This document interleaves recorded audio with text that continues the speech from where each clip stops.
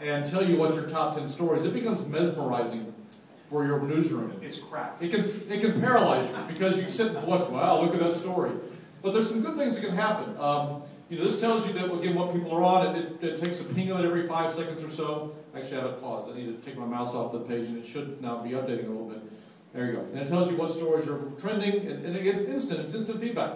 So this is what we talk about, how you measure, how you reward, or not necessarily reward, but how you kind of see what's happening there. This is like an EKG on your website.